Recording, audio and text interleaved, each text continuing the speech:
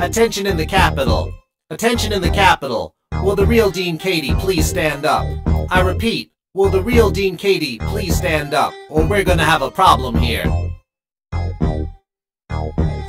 You act like you've never been served before, just struck with awe like we're feds coming through the door. Are we here to seize your hard drives and more? Doe Number 2 warrants on the first floor. No, we're serving papers, just volunteers. And believe us, it wasn't our idea. But Hollen said this had to be done, otherwise we'd be out having Valentine's fun. Why didn't you come when Jason's around? Don't process servers like being thrown to the ground. Well, Mr. Austin's not here this time to play beater, allegedly. Oops, I meant to say greeter. So Jerry asks, are you in charge, since you kept telling him that Leah's at large? Just answer yes or no, there's nothing to fear. But instead you say, I'm the only one here. You're in charge of the office, obviously, but you say actually, technically, and not necessarily. Those sound like weasel words to me. Yeah, positively, absolutely.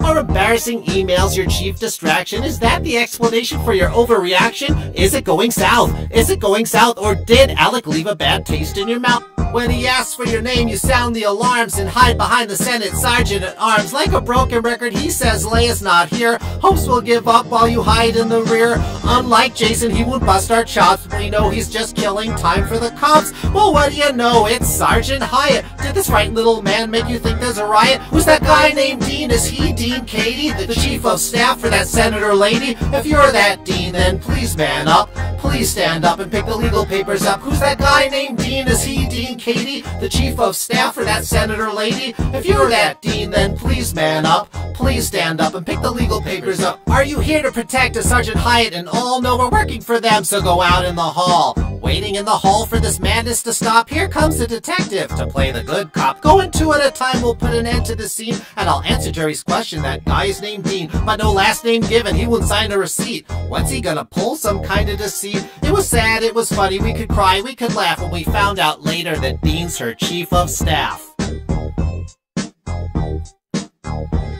Who's that guy named Dean? Is he Dean Cady, the chief of staff for that senator lady? If you're that Dean, then please man up. Please stand up and pick the legal papers up. Who's that guy named Dean? Is he Dean Cady, the chief of staff for that senator lady? If you're that Dean, then please man up.